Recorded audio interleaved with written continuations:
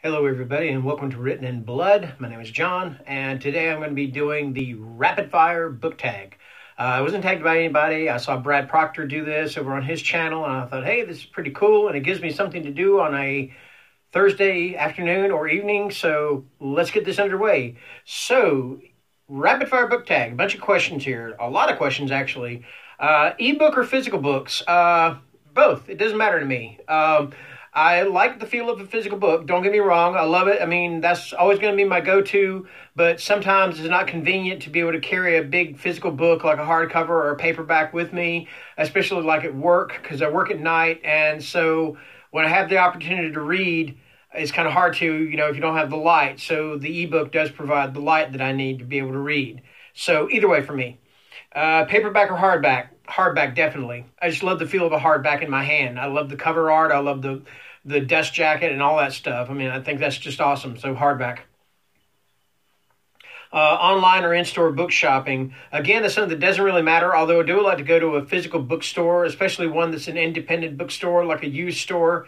Like the Iliad in North Hollywood. We have Bookhounds here in Bakersfield. I do like to be able to look at the books to just the long rows of books just all over the place and stuff. That's a lot of fun. But then again, sometimes I can only find certain books that I want. I can only find them online. And so either way goes for me, but I guess we're going to choose would be in-store. So yeah. Trilogies or series? I'm not really into series that much, although I guess that's not really true because I did read the Anno Dracula series. I'm still reading that if there's going to be any more books, so that's kind of nice. The Autobiography of a Werewolf Hunter, that started as a trilogy, and now they're doing a prequel that's going to be a trilogy, so it doesn't matter to me, at all. It doesn't matter. Heroes or villains? That's something I was telling my wife the other day. I was telling her that I like shows and books where the villain redeems himself. And I also like books or movies or whatever where the hero becomes the villain. I think that's because I used to like professional wrestling a lot, but I've always liked those kind of stories. Like, for instance, on The Walking Dead, he doesn't necessarily redeem himself completely, but Negan does go kind of from villain to anti-hero in a sort of a way, especially in the comic books. So yeah, it doesn't matter. Hero or villain, I like them both, Although I think villains can be a lot more interesting. I mean, let's look at it this way. Look at the X-Men. Magneto as opposed to Professor X. Who's more interesting? Magneto. We know he is. He's cool. Okay. Book you want everyone to read. Well, I keep talking about Come Closer by Sarah Gran, so I'm going to talk about it here now. So yes, Come Closer by Sarah Gran. It's about a woman told from the first-person point of view of a woman who may or may not be demonically possessed. It's creepy. Very creepy. I'm trying to get my wife to read it. She's got it in her locker at work. So this is me saying, read the book, honey. Anyway, recommended underrated book. Underrated book. Let me think. Well, personally, I think the books of Michael Slade are incredibly underrated. I think Michael Slade is a fantastic writer. He's a very meticulous researcher in his books. And they're just fantastic. They're part police procedural, part horror, part psychological horror, part suspense, and they're never boring, at least not to me. So, Michael Slade, anything by him. The last book you finished. I believe the last book I finished was book 3 in the Bell Witch saga, and this is by, oh my gosh, I keep forgetting this poor woman's name, Sarah Clancy. Sarah Clancy, I believe it was called The Witch Cave. And that's the book 3. There is a 4th book, and I think she's publishing a 5th book here pretty soon. So, The Bell Witch Saga, The Witch Cave by Sarah Clancy. The last book you bought. If you're counting Kindle or ebooks, the last book I bought would be, oh gosh, I can't remember the name of the stupid book. Let me look up here. Hang on a minute. Sorry about that.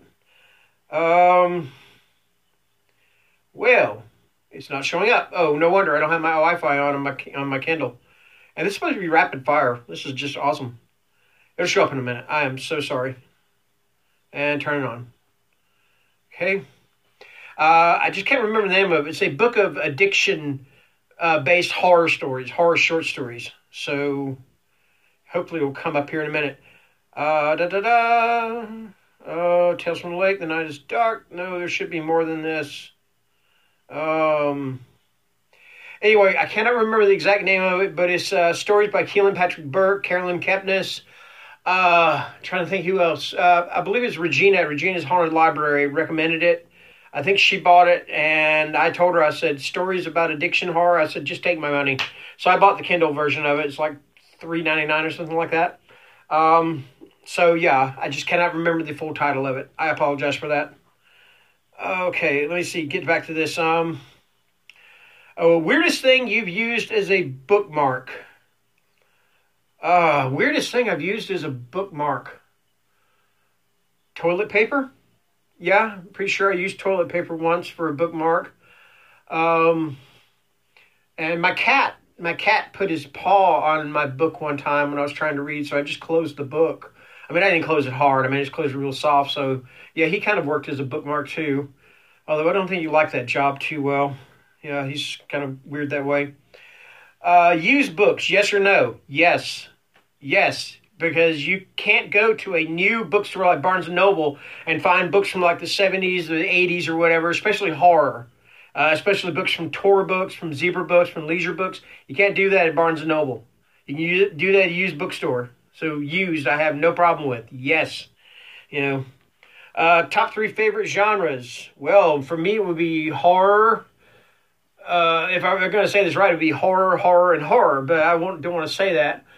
So horror, true crime, I guess you could say, and I like biographies, especially if it's like rock biographies. Like I said, I've read books on Neil Young, Bruce Springsteen, Warren Zevon. I've read Lou Reed's biography, one of them. I don't remember the name of it. I've read No One Here Gets Out Alive about Jim Morrison and the Doors. Although I heard that's really actually a pretty bad one. But I don't know. I liked it. Whatever. Borrow or buy? Buy. Because I have a library card and I might go there and check out an audiobook if I feel like it. But as far as checking out books, I don't do it because I know what'll happen. I'll keep them too long and they'll be overdue and then I'll have to pay a fine. So yeah, no, I don't want to. I prefer just to buy the book, you know. Characters or plot? That doesn't matter. I like both. I like character-driven books, but I also like plot-driven books. I believe, to me right now, the book that I'm reading now is a little bit of a mixture of both. It's called Devil's Creek, and I received it as an ARC. It's on my Kindle. It's by Todd Kiesling. It's like 400-something pages. Like I said, it's an advanced copy, an ARC, an advanced reader copy. And it's kind of both. It's kind of character-driven, but there is kind of a plot-driven. It's kind of plot-driven at the same time. So that doesn't matter to me. So yeah. Long or short books? It depends on the book. I mean, you can get a... Did you ever see the movie Deep Blue Sea? Deep Blue Sea? Remember that thing that LL Cool J said about the theory of relativity? He said, you put your hand on a hot stove and a second feels like an hour. But you put your hand on a beautiful woman and in a nice way, respectable way, don't be wrong here, in a respectable way, and an hour seems like a second. And that's kind of the way it is. You can get a long book and it can be so damn good and it'll just fly by. Or you can get a short book and it'll be so bad you're like, oh, Lord, please let this be over with. So again, that's one that doesn't really matter. It just depends on the story, okay? Long or short chapters, same answer. Same answer. You know, I have seen some authors just drag out chapters and drag them out. It's like watching Meet Joe Black. Did you ever see that movie? I thought that damn thing would never freaking end. You know, it's like you get this, what seemed like a conclusion to it, and then next thing you know, here we go with another scene. It's like, oh, give me a break. I hated that movie. Stupid. Anyway, so it doesn't matter. Long or short chapters, it just depends. Name the first 3 books you think of. Headhunter by Michael Slade, Dracula by Bram Stoker, H.P. Lovecraft, Tales of Terror. Got it. Books that make you laugh or cry. There's one that made me cry recently. It was a haunted house book called The Poor and the Haunted, and it's by Dustin McKissick. I highly recommend that book. I loved it. It's just a haunted house or ghost story that just really, it was, the twist just about killed me. It was just hard. I cried. Our world or fictional worlds. I like both. I like stories that are set in our world, like the stories of Michael Slade. They're definitely set in our world. Or then you have the stories of like people like H.P. Lovecraft, which are set in places like the Dreamlands, Unknown Kadath, Carcosa, which he didn't create, by the way. That was created by Ambrose Bierce. So anyway, so yeah, it doesn't matter. As long as it's a good story. All right. Audiobooks, yes or no? I used to would say yes because I listened to them on the way to work because I had a long drive. But now that I don't really have that much time and my attention span is kind of all over the place, I'll pass, say no. Do you ever judge a book by its cover? Yes. I took one look at 50 Shades of Grey and said, this is going to be crap. So yes, I judge a book by its cover. And if there are any 50 Shades of Grey fans out there, I'm sorry. Okay.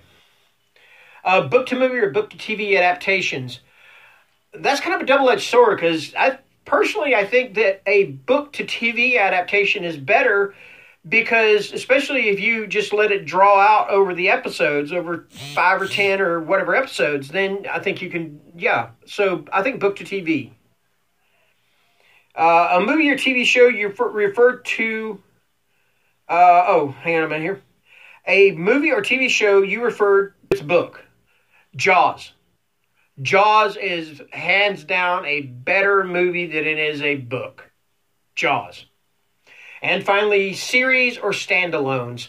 Well, I've read series, but I actually do prefer standalones. I mean, I do read some series, but standalones are the ones that really do it the most for me. And that's it. That is the rapid fire book tag. I'm not going to tag anybody. If you feel like doing this tag, it's a pretty cool tag. By all means do it because I would love to see your answers or love to hear your answers or whatever. So until next time, thank you for watching and bye-bye.